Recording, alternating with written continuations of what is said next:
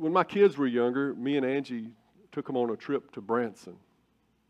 And we loaded up in the car and we headed west through Arkansas. And we knew somewhere along the way the GPS would tell us to turn right, and we'd go north and we'd hit Missouri. But back in those days, you know, GPSs weren't on our phone and they weren't as nice as they are today. I don't know, something along the way happened and the sound got turned down on the GPS. And when we realized it, we cut it back on and it was saying, turn around, turn around, turn around. It probably wasn't saying that, but that's the way I remember it. It was saying, you got to go back. And we realized we had went 20 miles past our turnoff. You know, there's a big road that leads straight into Missouri, 4-lane the whole way. So we're 20 miles past, and this thing is saying, turn around, turn around. But I'm thinking, man, I'm not going 20 miles back. I mean, we'll find another road. Angie's saying, turn around, turn around. And I'm like, no, we'll find something else. And we cut the GPS off and made it come back on and said, get us there from here, you know. And it finally relented and said, okay, turn right here, you know. The thing told us to turn down this 2-lane highway, and it looked kind of suspicious. And we're like, would this go all the way to Missouri? Well, surely the GPS, you know, wouldn't lead us astray, so we took that road. And I'm not kidding you, I don't know where we were, but we must have went around every mountain on the way, every mountain in Arkansas. I mean, 2-lane the whole way. Angie's over there about to throw up because she gets car sick, and the kids are like, we ever going to, you know, they used to say, how far is it, Daddy? Or are we there yet? Right? They just gave up on saying that, or they're saying, are we going to survive this? You know, it was the longest trip. It took about like 3 hours longer than it would have if I'd have went back those 20 miles. We rolled up into Branson, Missouri, and turned off at this little roach motel that Angie had booked us. We were wore out. The kids had fought and screamed, and they were wore out. And did I mention I was sick before we even left? I was feeling bad. Angie was feeling bad from driving around those mountains. And we went into this roach motel. Angie said she got it for free because we were supposed to go to a timeshare presentation for it. I didn't know what that was. But all I know was I got in there and I said, I'm taking a nap. I feel terrible. And I laid down on that bed and I laid on the side of it, and all of a sudden I just rolled down into the middle. It was just, the bed was like this. But I fell asleep. I woke up the next morning. Not only was I still sick, my back was hurting. Everybody didn't get a night's sleep. And I said, well, at least we're on vacation. And Angie said, yep, we got to be at the timeshare in 30 minutes. That timeshare presentation lasted 3 hours. Oh, Lord. Sometimes you just got to turn it around. Sometimes when the GPS, when God's positioning system says turn it around, you turn it around. We've been singing about God turning it around. That's what we're going to talk about today. Do you believe God can turn it around? I'll be honest, the rest of the vacation, we went to that timeshare thing, and the rest of the vacation turned out okay. You know, God turned it around. God works with what you give Him to work with. If you're on the wrong road, then you ain't giving Him much to work with, are you? But if you get back on the right road and you turn it around, He'll turn it around. God is a God of the turnaround. Think about when Jesus was here. All the blind people that He gave sight to, they were walking around in utter darkness. And He opened their eyes. And they saw the world. That's a big turnaround. When Jesus walked, He saw lepers and He had compassion on them. He healed them. Do you know the lepers, they could feel no human compassion. Nobody could touch them. They were quarantined. They couldn't even be with their family. It was like the worst existence ever, sitting there scratching yourself, limbs falling off. It was horrible existence. Jesus said, be clean. and their skin turned soft as a baby's. That's a turnaround. Jesus was in the turnaround business. I think about the demoniac in the tomb. This guy howled at the moon for a living. I mean, he ran around naked in the graveyard, howling at the moon, cutting himself with sharp rocks, filled with a legion of demons. That's no existence. But Jesus came across that sea. And just in a few minutes, the man was free. Just in a few minutes, he turned it around. The townsfolk came to see what happened, and he was sitting in his right mind, clothed at Jesus' feet. He wanted to go with Jesus back on the boat, but Jesus said, I got an assignment for you. I need you to be a missionary. Go back to the 10 towns you came from and show everybody what I did for you. One day he's howling at the moon. The next day he's preaching for the Lord Jesus Christ. What a turnaround. And some of us can look back at our life and say, you know, one day I was selling drugs. One day I was doing this. One day I was howling at the moon, so to speak. And now look at me. God's using me. God's turned it around. I think about Lazarus. What a turnaround. This man's been in the tomb for 4 days, dead as a skunk, stinking like one. Jesus says, Lazarus, come forth. And he comes out alive. That's a turnaround. Does anybody doubt that our God is a God of turnaround? I think about Peter. He denied Jesus 3 times and said, I don't even know the man. The last time he did it with a curse. Cursing to prove that he don't know this Jesus. Scared for his own life. He realized that he had denied the Lord. He went and wept bitterly. He cried till he had no more tears. The next day he gets up and he goes back to his old boat that he had given up for Jesus. He goes, I go a-fishing. I done messed up my Christianity. How many of y'all have felt like that you have messed up your Christianity? You have denied Jesus. You did what he wanted you to do. You went back to the thing he told you to, he freed you from. And you feel like, I have denied Christ. I might as well just go back to my old life. He can't use me now. And so he gets out on the boat. But then he sees Jesus hunting him down to turn it around. And Jesus turned it around.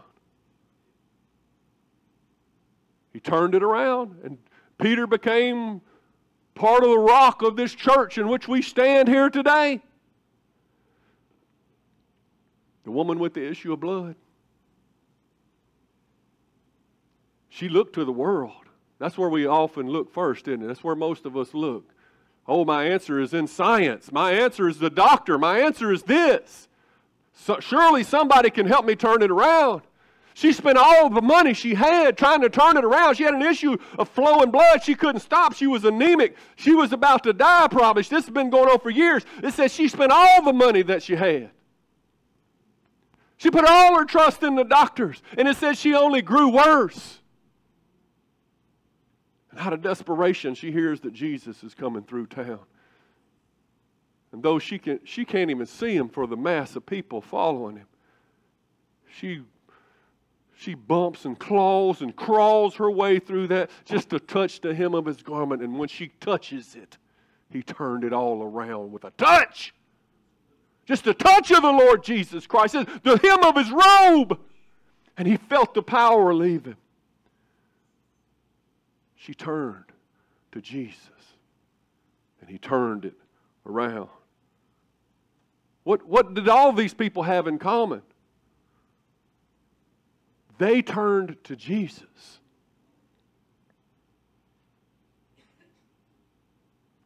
We sing, God, turn it around. But he says, you first.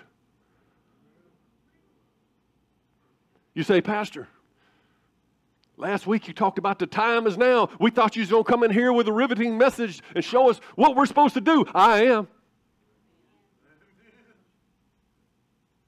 I'm telling you exactly what we got to do. We got to get on the right road before we get this thing going. We got to get back face to face with Jesus. We don't just take off on our own, say, the time is now and I'm going to do what I want. No, we need to turn this thing around. And that's what the time is now. That's where you start. You get your eyes back on Jesus. I'm telling you, we better get our eyes back on Jesus. All I talked about last week was the time is now, the time in which we live. And people just, they're getting caught up. Where did all the people go in this section? And we're saying, well, it ain't going to happen to me. I've got my life under control.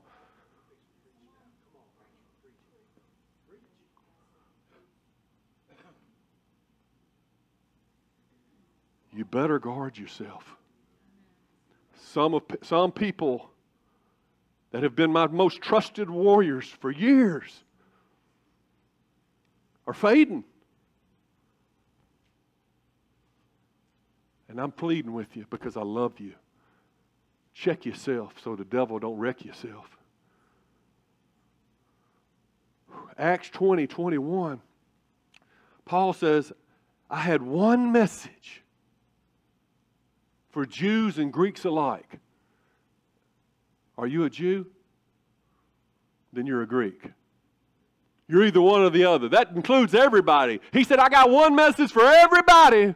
The necessity of repenting from sin and turning to God. Say, turning to God. That's what we're preaching about today, of turning to God and having faith in our Lord Jesus. That's how you get saved. You repent from your sins. You turn from the sin. You turn to Jesus and have faith in Him, and you get saved. Now, how are we going to finish this race strong? How are we going to finish in faith? We're going to have to stay turned to Jesus. We can't let the world turn us around. We can't let the world turn us upside down. We got to keep our eyes on the prize. We got to listen to the GPS. God positioning system. Are you where God wants you to be right now? Well, you say, I'm in the vicinity. I'm just maybe 20 miles down the road. I'm sure if I turn when I have to, I'll get back on track. Is that right? Are you prepared for that secondary road?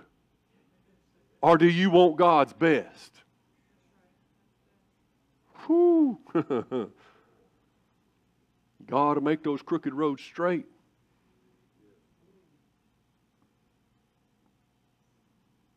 Even if you have to sleep on a sunken mattress, He'll give you sleep, sweet sleep.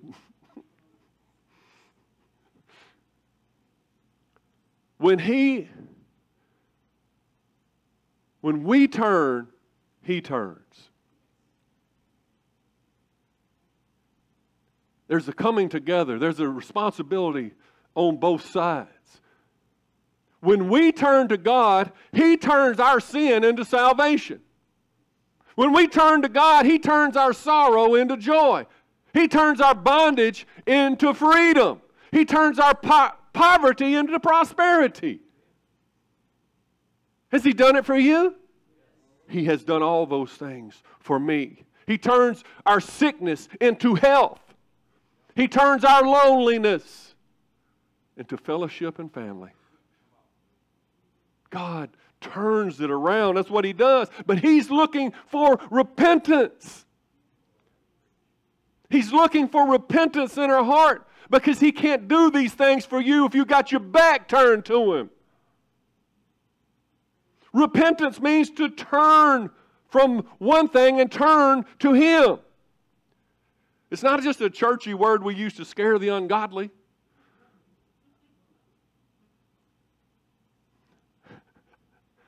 It's a word for us today.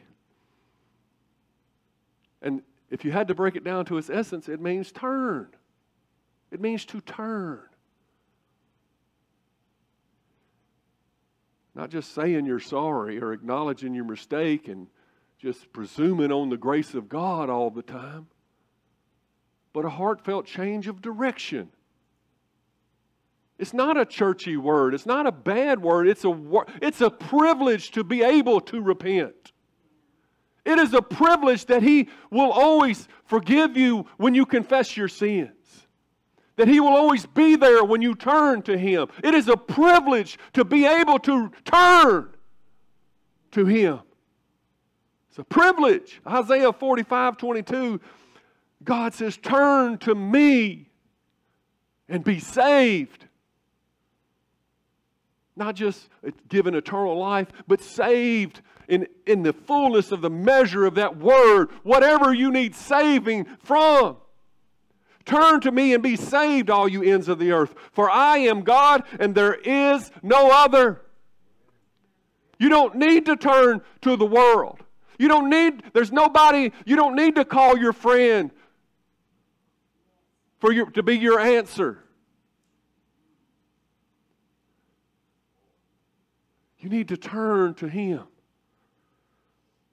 So what do you need turning around in your life? Chad already asked you that. When we was ministering on the platform, he said, I want you to think about what you need God to turn around. What is it that you need from God? Do you have out of control debt in your life? Your credit card's maxed out? God can turn it around. God can turn it around. I've seen it done. Do you have weight issues? You fluctuate or you don't fluctuate? Do you wish you was this weight? Do you wish you was more healthy? You've tried this and tried that. You've called everybody in your phone book you got 27 diet books on your shelf. What if you turn to God? Maybe you got a health crisis. Maybe something's plaguing you. Maybe your marriage has lost its spark. Maybe you're just running on fumes. God can turn it around. He can turn it around. But you got to turn to Him. You got to do what He says do. Maybe you're single in here and you said, I need a spouse. God can turn it around. Somebody said, woo! Somebody said, oh no.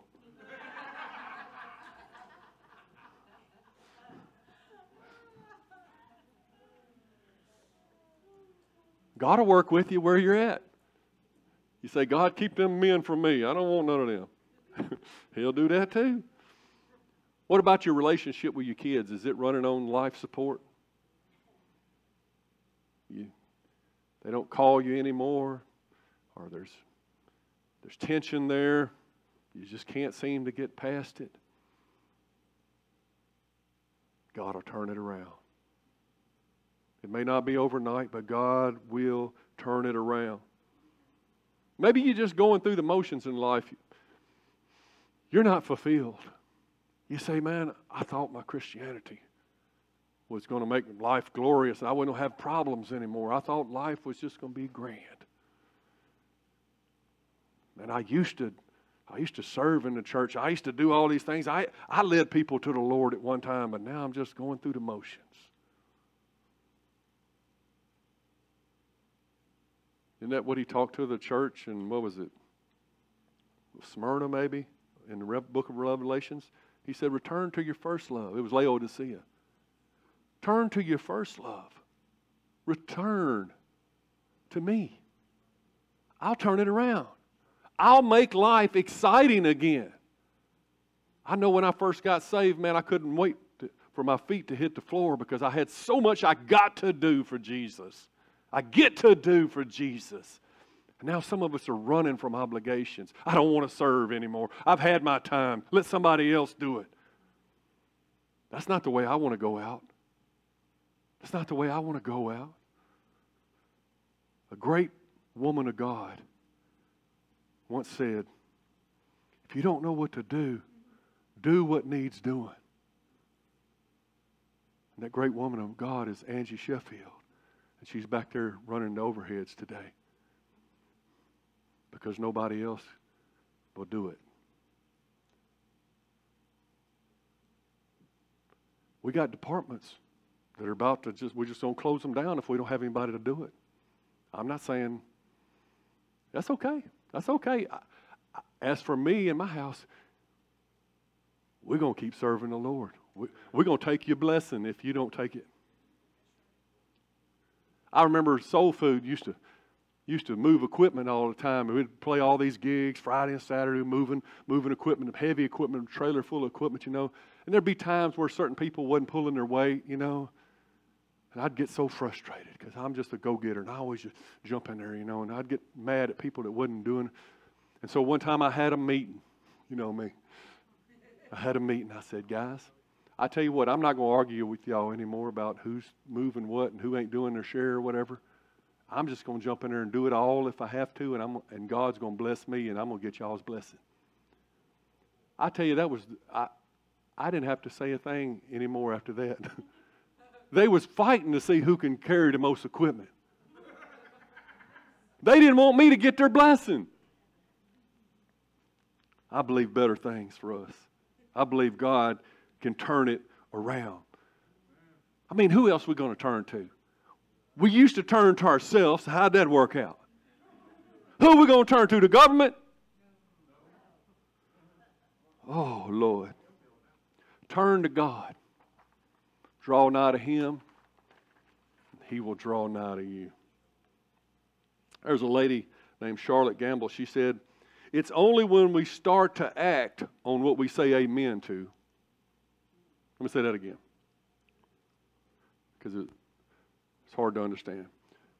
It's only when we begin to act or to respond on the things, amen, Pastor, amen. But it's when we respond and we begin to act on the things we say amen to that we begin to discover how certain we are of God's turnaround ability. You see, there's our part and there's God's part.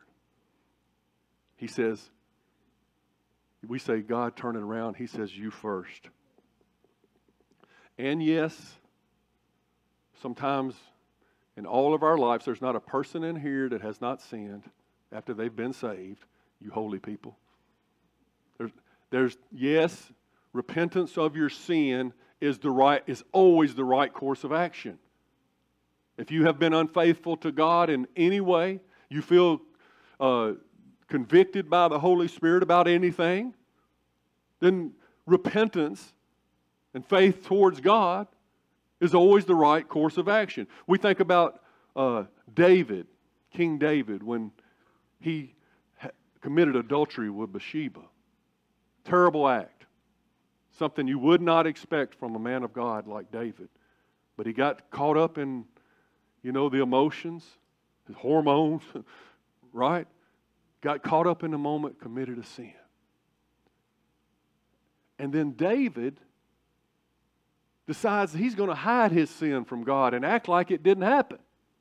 In fact, he's going to begin to try to cover up his sin himself. And so he ends up committing a worse sin, trying to cover up his previous sin. He commits murder to cover up his adultery. That's not something you would expect out of David, is it? But I have learned to see that we're all human. And people that do things that I just cannot conceive of. And you know why I know that's true? Because I do things I cannot conceive of myself doing.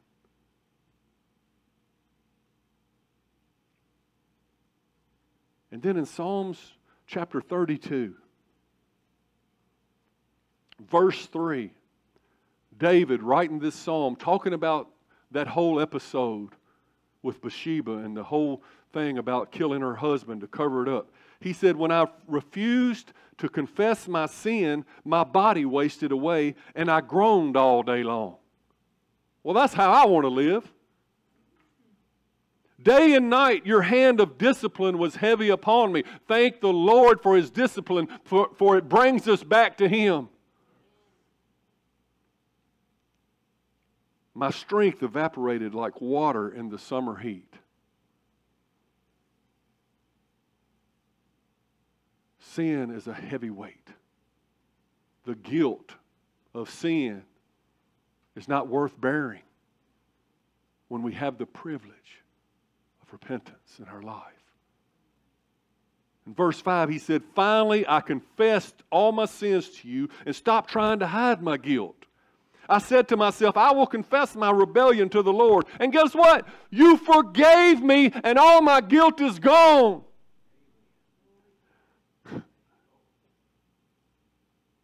Now I don't have to waste away and groan all night long. Now I can have that peace, that good conscience again. And that's where God wants you.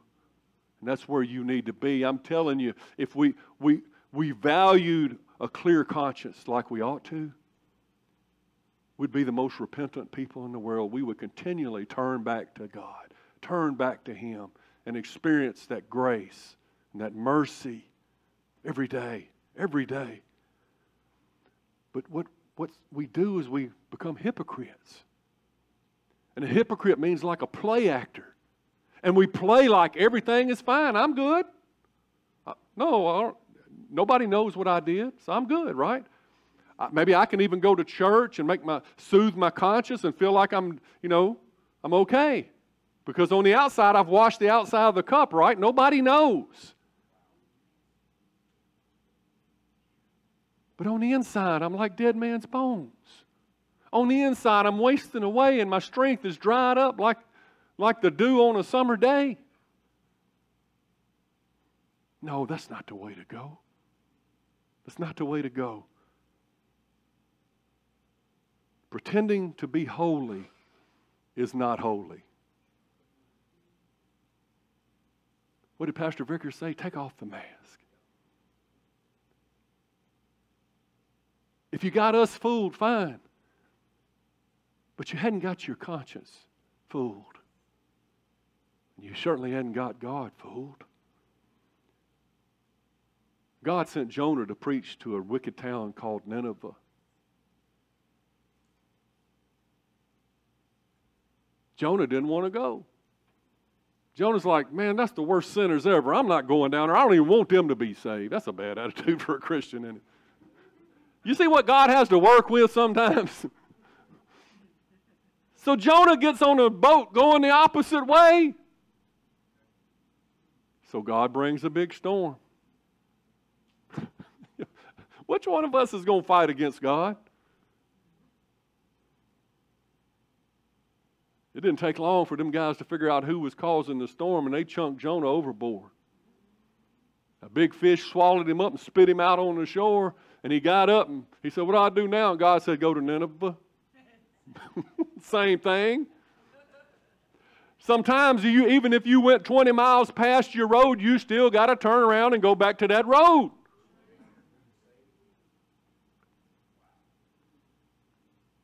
So Jonah goes to Nineveh with a bad attitude. He don't want to preach to these folks.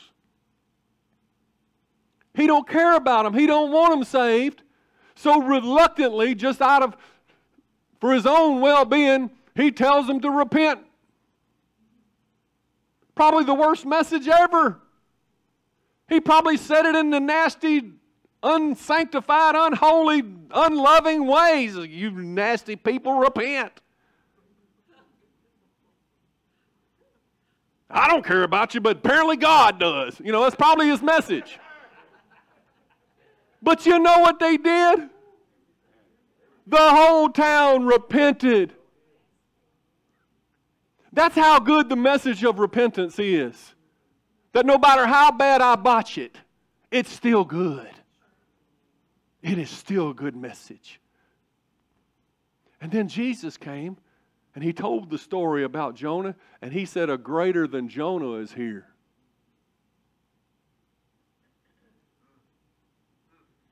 Nineveh, that wicked city, they repented at Jonah's teaching, and now a greater one than Jonah's here. And you telling me that you ain't going to repent at my preaching?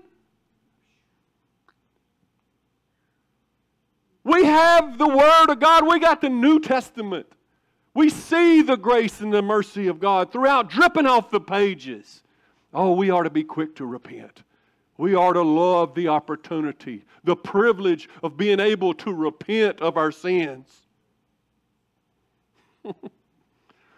Joel chapter 2, verse 12. The prophet Joel says, this is why the Lord says, turn to me now. Say the time is now. When is the time to turn? Right now. Right now. Turn to me now while there is time. There's another scripture that says, God says, you know, there was times when you didn't know better before. I winked at some of your stuff, but I ain't winking no more. If God is saying the time is now, I believe that the time is now. I'm just that simple. He said, turn to me now while there is time. Give your hearts. Come with fasting and weeping and mourning. Don't tear your clothes in your grief, but tear your hearts instead. Return to the Lord your God, for He is merciful and compassionate, slow to get angry and filled with unfailing love. He is eager to relent and not punish. See, maybe you're running from God for this reason or that because you're scared of a harsh punishment. Let me just explain something to you. The punishment is built into sin. The wages of sin is death. The punishment is already there. God doesn't have to sit up there and dole it out to you. In fact, He's eager to relent and not punish. Your chances of not suffering the consequences of your sin is to go to Him. Does that make sense? We're scared to go to Him because He's going to punish us like He didn't know it happened. He knew it happened, and He knows what's about to happen if you don't repent.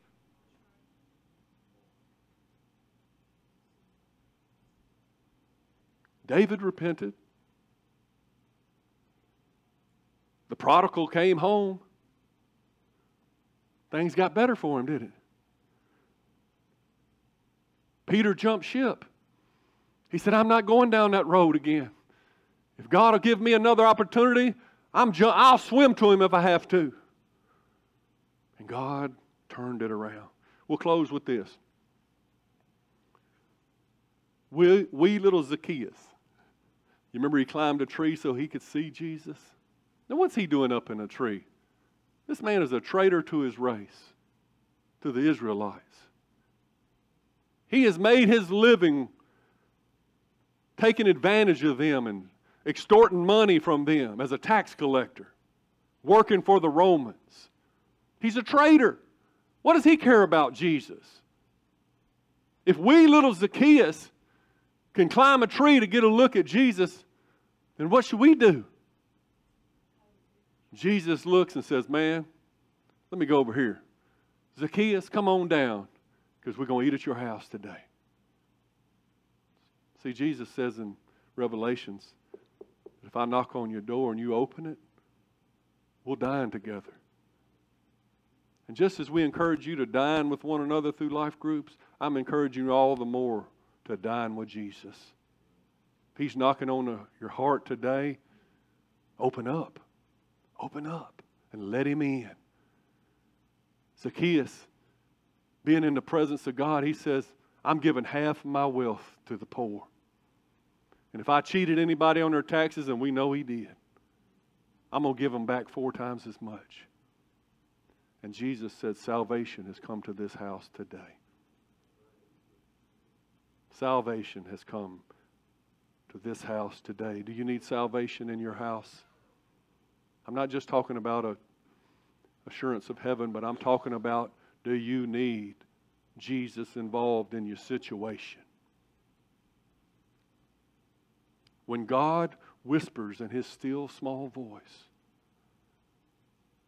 will you be close enough to hear Him?